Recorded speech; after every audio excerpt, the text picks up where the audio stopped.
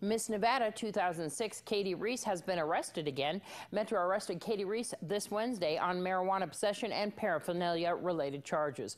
Reese is no stranger to the courtroom. She was arrested after selling meth in September of 2014, and in 2012 she pled guilty to a misdemeanor drug charge. Reese was crowned Miss Nevada in 2006, a title she later lost after scandalous photos of her in a nightclub surfaced. 1 week after Clark County's first dispensary opened for business, more people are looking to get legal. The Department of Motor Vehicles says it has seen a significant increase in the number of customers looking for amended licenses. Those licenses are stamped with the words medical marijuana patient. The opening of dispensaries has legitimized the medicine in the minds of those on the fence about using the drug. The opening of Nye County's dispensary, The Grove, located on Basin Avenue, is scheduled this fall. To get a medical card, you simply need to see your primary care physician to get started. Recycle's program has partnered with the Venetian and the Palazzo in Las Vegas to support a statewide recycled art contest to increase Nevadans' awareness and interest in recycling. Interest must be Nevada residents, and projects must be composed of used recyclable materials. Submission of an entry form and photos of artwork are due by October 25th of this year. All ages can participate. Materials that can be used include, but are not limited to, tires, electronics, appliances, plastic bags, bottles, batteries, and aluminum cans. Fastening materials may include tape, glue, and/or string.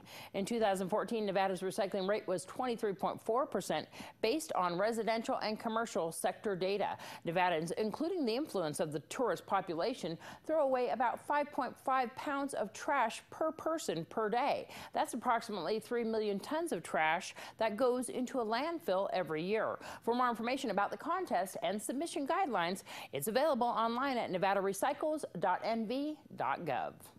The Clark County Law Library and community partners are offering free classes on Wednesdays now until November 4th on how to seal criminal records in Clark County and restore civil rights in Nevada. The classes are being offered as a community service. Classes will be held each Wednesday at the Clark County Law Library, located at 309 South 3rd Street, Suite 400 in downtown Las Vegas. For more information, you can give them a call, 702-386-1070.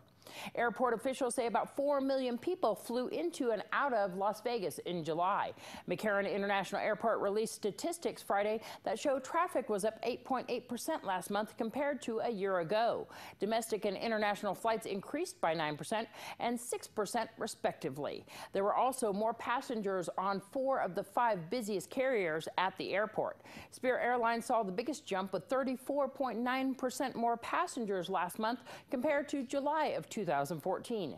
Delta and American Airlines also saw double-digit gains, while the top McCarran carrier, Southwest Airlines, had a 7.9% increase. Meanwhile, United Airlines had a 9.9% fewer passengers last month compared to a year ago. The airline in April also had a drop in the number of people flying. For the year, McCarran has handled just over 26 million passengers, a gain of 4.5% over the 24.9 million for the same period in 2014. I'm Deanna O'Donnell. That's your news across Nevada.